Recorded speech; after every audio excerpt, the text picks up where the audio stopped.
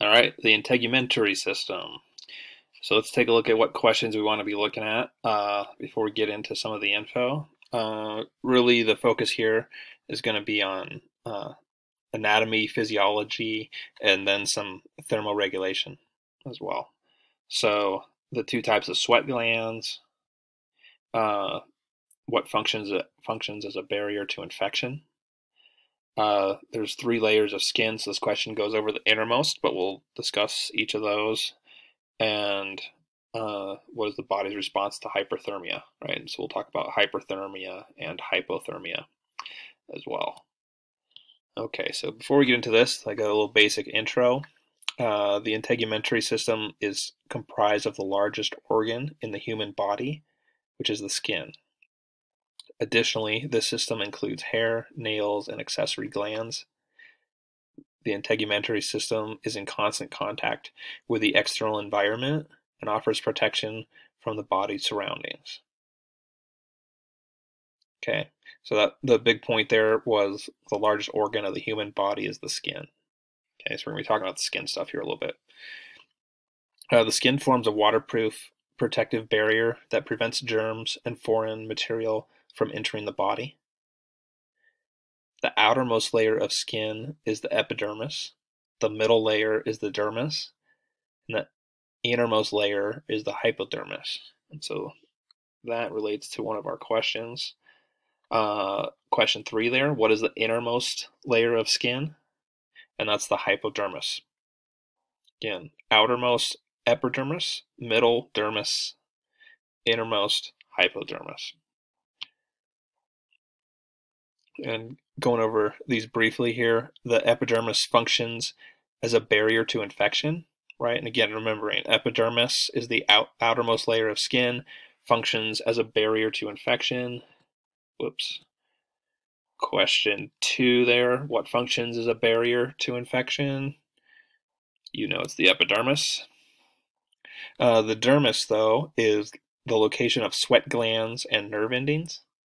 The hair follicles, along with sweat glands and nerve endings, are found in the dermis.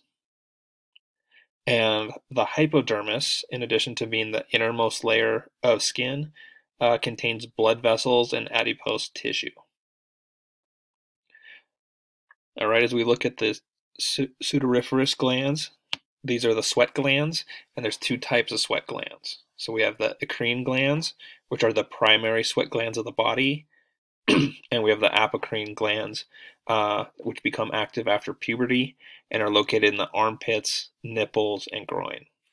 Okay, so that relates to the very first bullet point question here. What are the two types of sweat glands? So we have the eccrine glands, which are the primary sweat glands, as well as the apocrine glands, which become active after puberty. And then we also have sebation glands, which secrete sebum, a mixture of fats and proteins that prevents the skin and hair from drying out. And then briefly here, let's look at hair follicles, nails, and collagen. Like in combination, this usually will make up a question on your exam. Hair follicles in the skin have a large dose of keratin producing cells. These cells form the hair.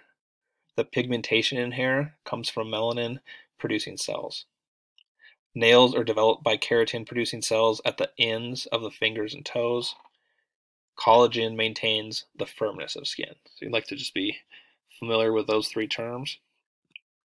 And then let's jump into thermoregulation, right? Especially with hyperthermia and hypothermia. Hyperthermia means body temperature is too high.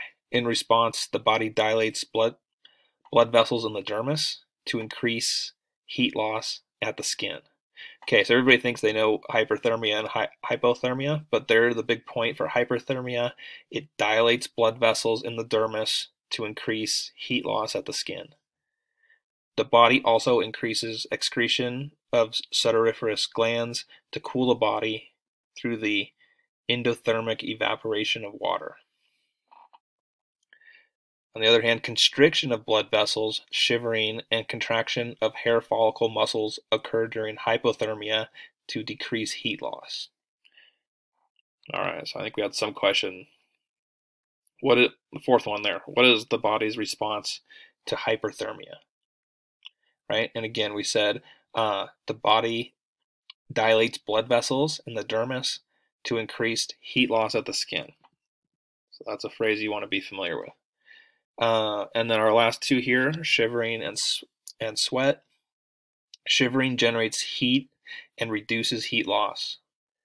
Increased blood flow to the skin, increased evaporative cooling, and sweating all increase heat loss.